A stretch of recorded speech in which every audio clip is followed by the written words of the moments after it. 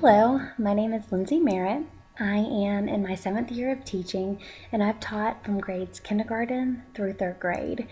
I am so excited to be able to have the opportunity to share with you a strategy I love to use in my class, and I use it quite a bit.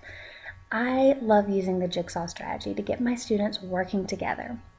It gives them the opportunity to have discussions and take the ownership of their own learning.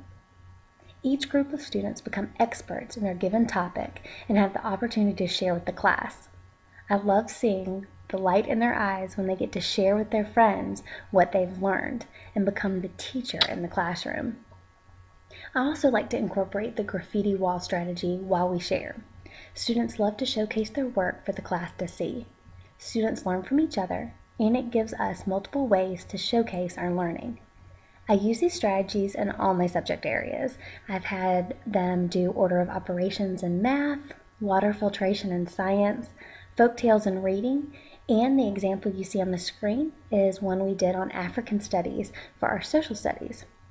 With this example, my 3rd graders took the information they learned on their individual country they were studying, then created a graffiti wall by decorating a card with their location of their country or something they learned about their country and a fact of information.